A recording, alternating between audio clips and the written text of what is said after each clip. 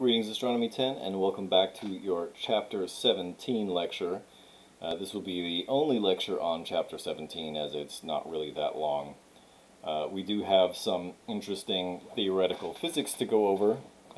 We're nearing the end of the semester here, and so today we're going to talk about essentially the very large scale questions about the universe, how galaxies and galaxy clusters interact and evolve over the course of time, how they came to be, where dark matter is likely coming from, and essentially what the ultimate fate of the universe is going to be in the distant future. So, let's start with a couple of things that we already know, namely that galaxy groups, like our own local galactic group, are gravitationally bound together. It is possible that some members of a galaxy group population, a local group population, may, the ones at the periphery, especially the ones at the edge, may gravitationally interact somewhat with members of another group or cluster. However, the group itself is generally gravitationally bound, and eventually they're going to form, one large galaxy over the course of time. This group of galaxies, however, usually belongs to a larger group of groups, which is a gravitationally interactive cluster or supercluster. We, for example, are a member of the Virgo supercluster, right?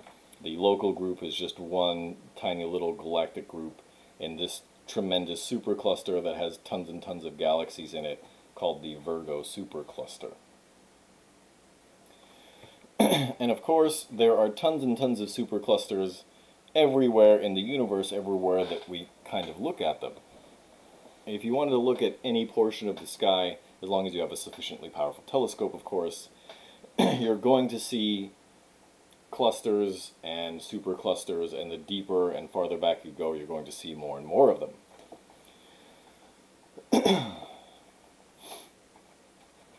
Now, as human beings,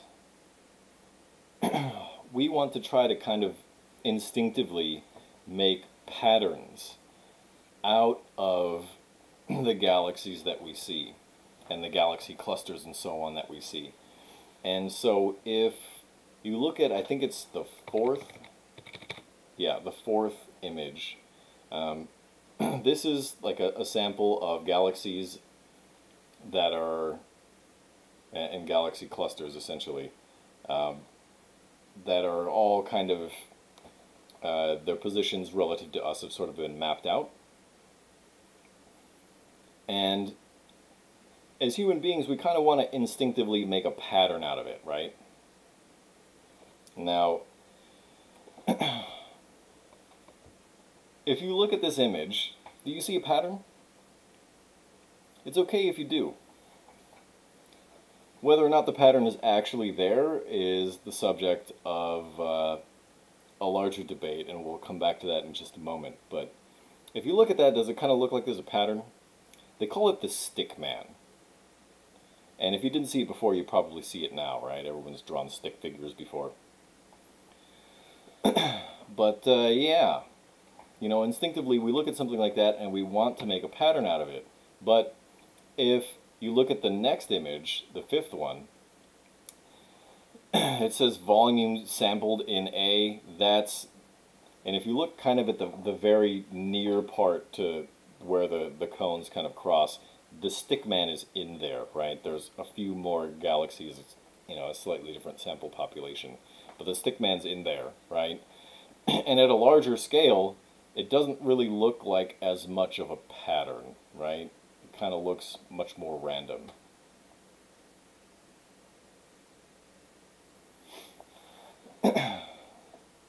So there are lots of galaxies, and there are lots of clusters of galaxies and superclusters of galaxies in the universe. But there are also some empty spaces in between them. We call these empty spaces kind of like the same thing we call black cats, right? We call them voids. I don't know if you've heard that before. That's a void cat right there. But in any case, there are spaces in between galaxies and galaxy clusters. Empty sort of spaces that we call voids. We think that the larger clusters, these superclusters, came from smaller clusters, and those smaller clusters came from smaller groups, and those smaller groups came from, smaller, even smaller groups, and so on, until you go all the way back to tiny, itty-bitty little ultra-faint dwarf galaxies. We call this hierarchical clustering. Now, how could we possibly know that something like this actually existed, right? Well, we tried looking at computer simulations of the Big Bang and trying to see if we could come up with a similar kind of distribution of galaxies. And we came up with a random distribution, but it didn't quite look like ours. But, we went into this experiment figuring that it probably wouldn't be exactly the same. That's kind of crazy talk, right? A little ludicrous. But that didn't quite have all the answers that we wanted. And so we had to take a step back and consider dark matter. Now, according to the Big Bang Theory, just after the universe was created, there should only be two elements, right? Hydrogen and helium. With possibly a little bit of boron, right? Element number 3. And if we look at the amounts of helium and deuterium, which is heavy hydrogen, it's just hydrogen with an extra neutron in the nucleus, right? If we look at the amounts of helium, stable helium, of course, helium-4, and deuterium in the universe now, they agree with the amount that should have been in the universe at the Big Bang. And the deuterium isn't the single most stable of isotopes. It's not like tremendously unstable or whatever, but over the course of time we think that, from collisions with other atoms and, various processes or whatever, that the amount of deuterium in the universe should decrease. But over the course of time, as stars fuse hydrogen into helium, the amount of helium in the universe should increase. And if we look at the abundance of deuterium and helium that's in the universe now, it agrees with what we call our Big Bang nucleosynthesis, or the amount of the abundances of these elements that we think should have been around shortly after the Big Bang.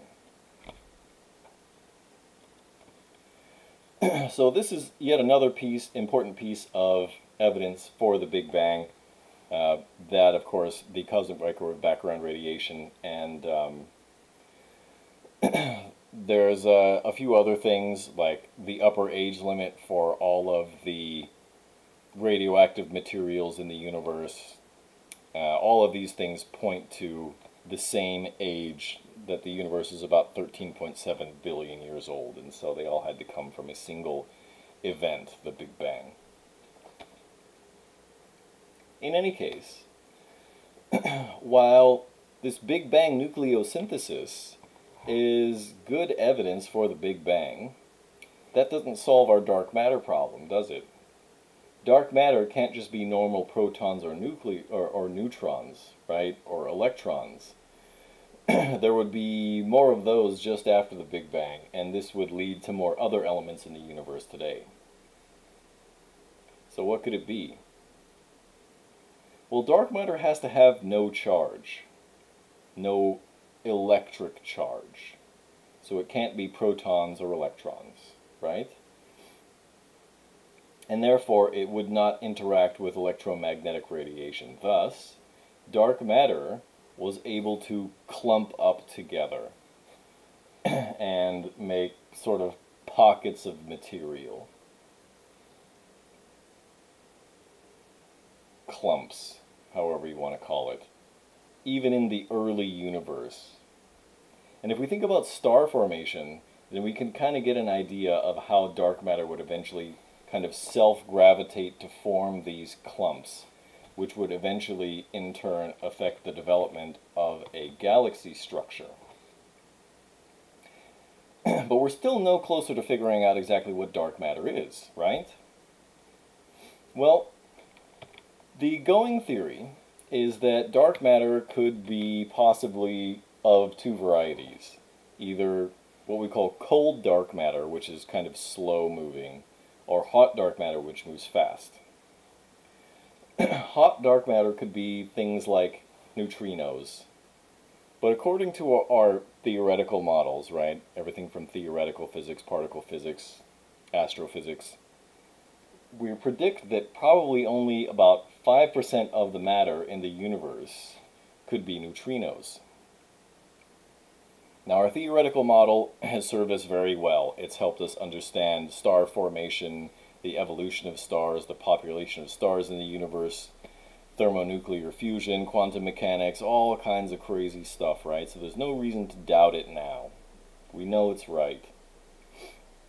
And unless we discover some other process by which we think that neutrinos could possibly be produced, there's no reason for us to assume that neutrinos could make up more than about 5% of the matter in the universe.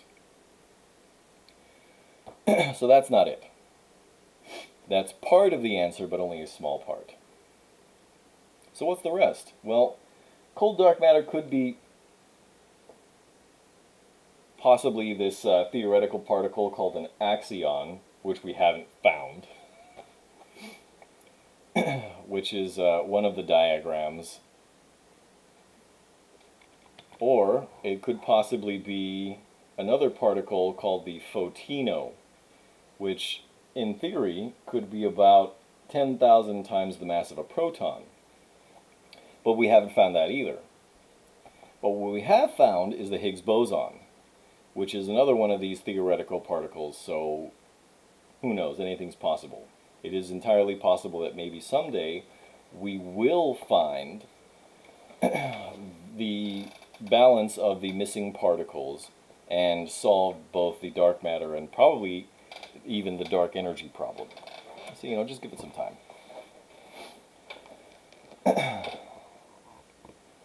In any case, we're still no closer to figuring out what dark matter is.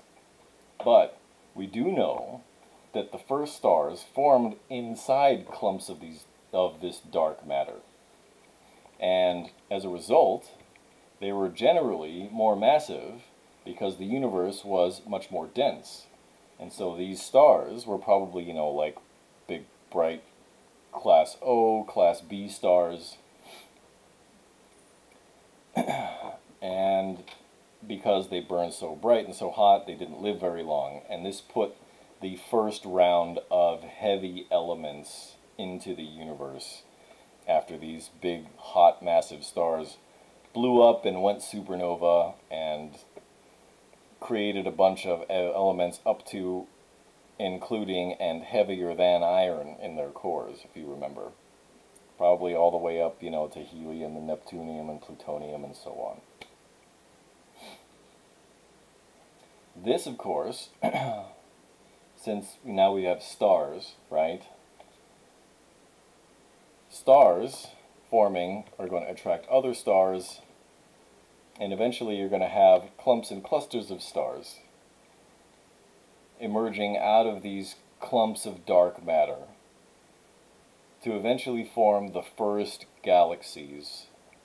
These tiny little galaxies, which were probably no more than 100,000 solar masses at the very most of them probably much less than that. We called those ultra-faint dwarf galaxies. And of course, these are much, much smaller than the galaxies that we see around today, the ones that we live in, the ones that are nearby, and so on, right?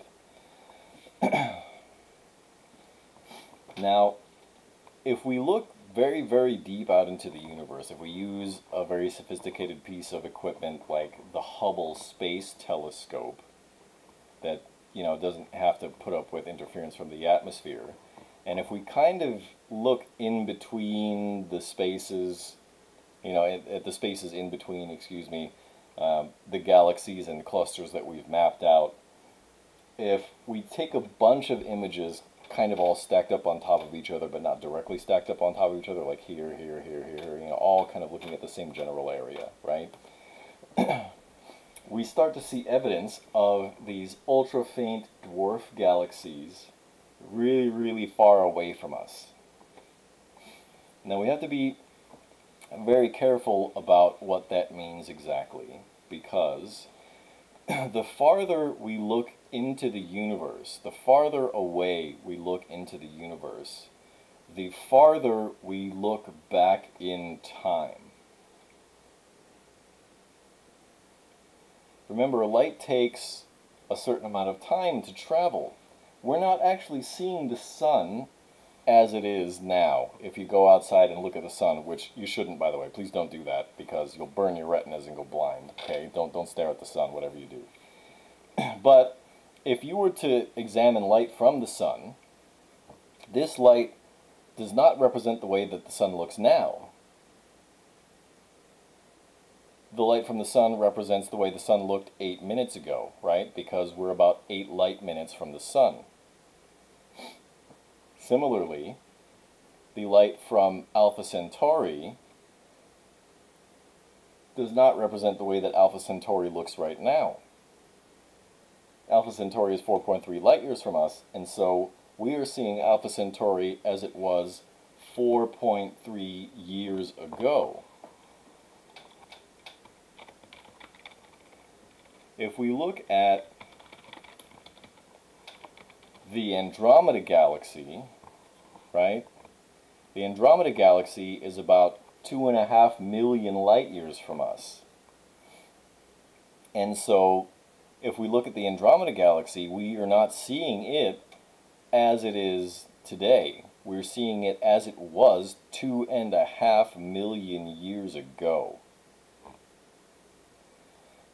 Thus, if we look at these ultra-faint dwarf galaxies that are something like 13 billion light years from us, we're not seeing that galaxy as it is now. We're seeing as it was about 13 billion years ago.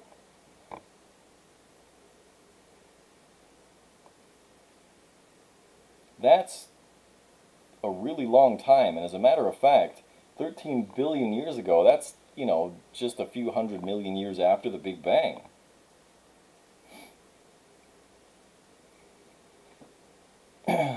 And so, the greater what we call the look-back time,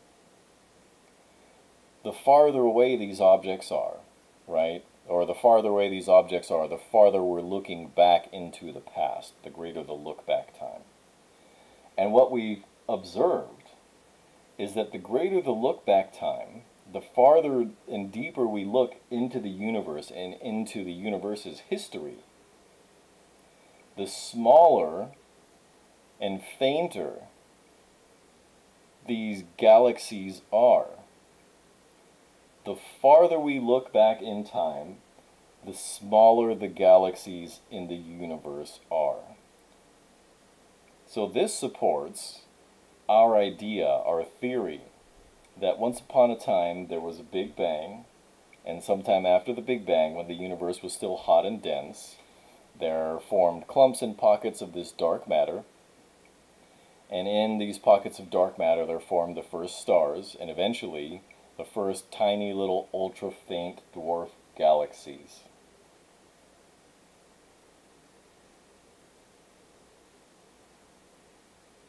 Now the converse, of course, must be true. Obviously, if we look further and further back in time, we're looking at much, much smaller galaxies, right? And the closer these galaxies are, if we look at our more immediate neighbors, the larger and more populous, if we're talking about stars as population, the more populous and larger and more massive and brighter these galaxies become. Thus, we can only conclude that over the course of time, galaxies evolve to become larger and more massive.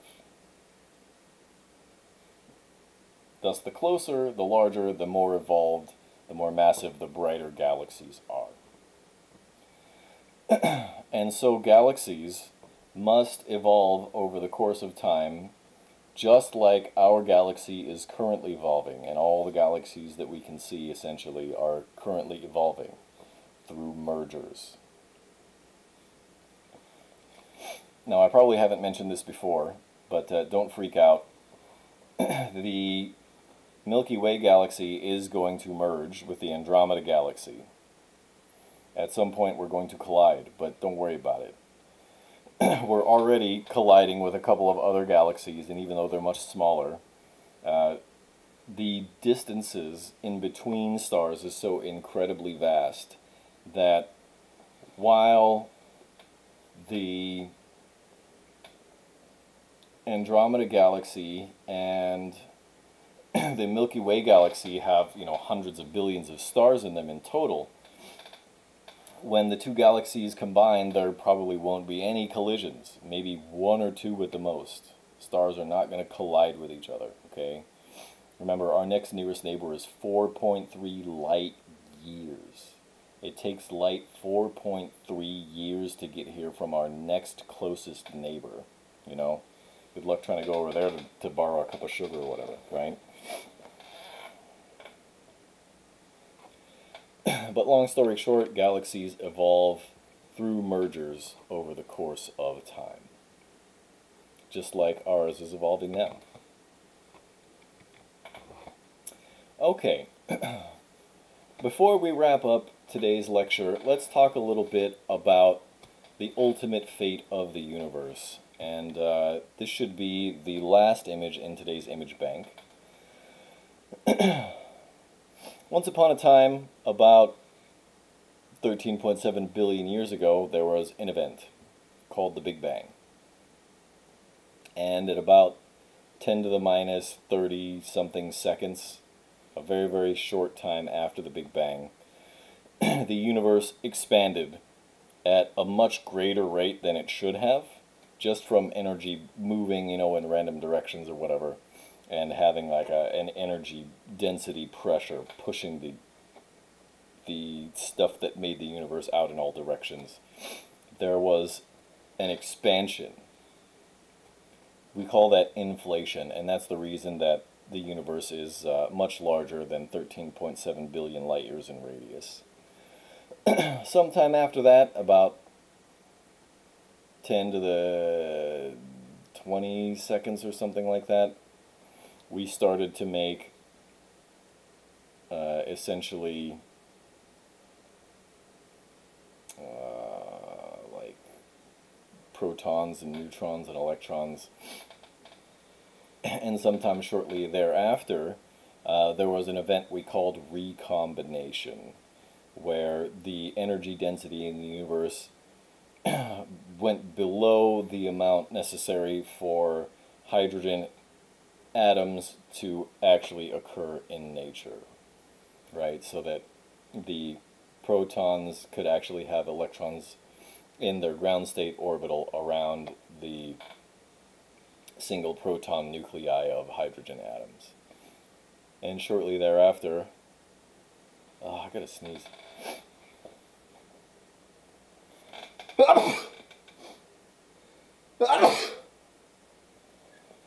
Excuse me.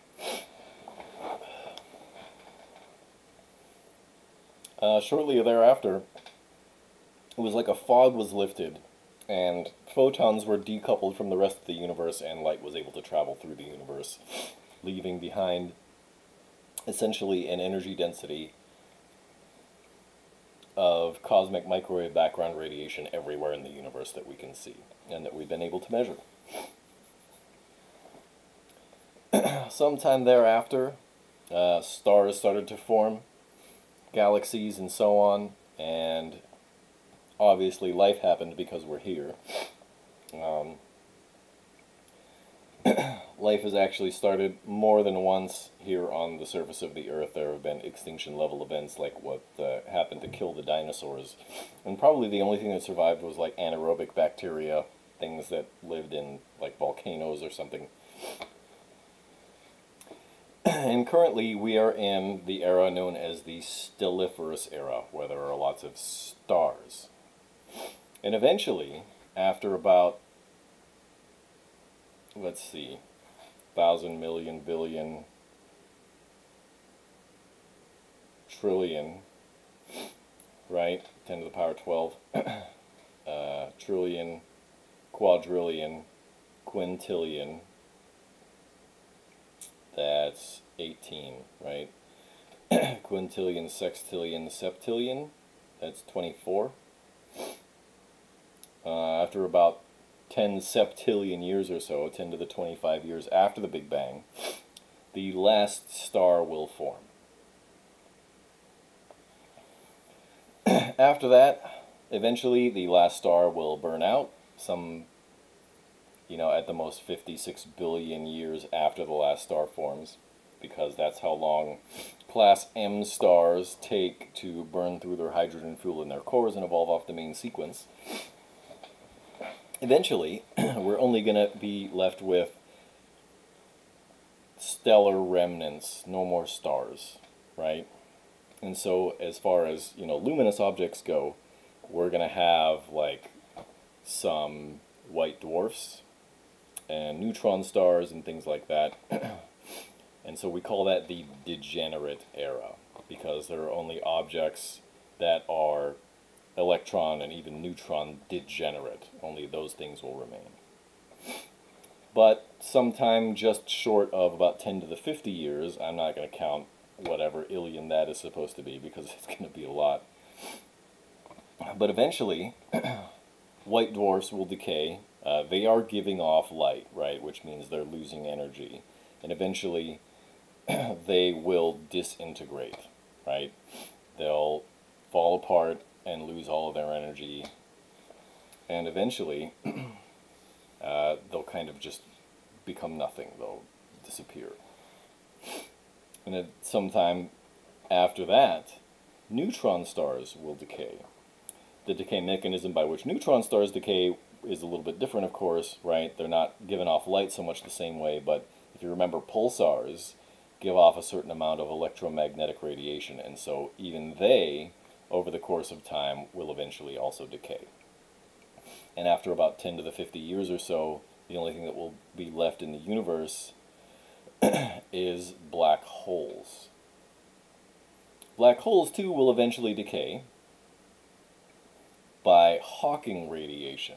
If you remember, when one of these, what we call virtual particle pairs, an electron-positron, if those get generated spontaneously near the event horizon of a black hole, maybe half of the pair will fall into the black hole, into the event horizon, the other half will escape, right? And so there's kind of a steady outward pressure of these half virtual particle pairs. And eventually, they too will lose mass and energy and deteriorate. Now eventually, what's supposed to happen when something loses enough energy that it reaches absolute zero, this temperature that we called absolute zero at 0 Kelvin, or about minus 273.15 degrees C, matter is supposed to stop existing, right? Energy is supposed to flatline and go to nothing, right? All of the kinetic energy in a substance is supposed to deteriorate and go to zero.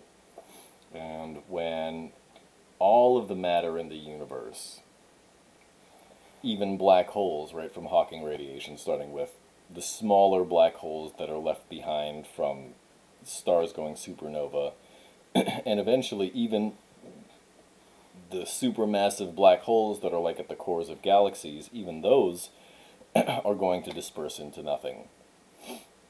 And when that happens, there will be nothing left in the universe. We call it the inevitable heat death of the universe.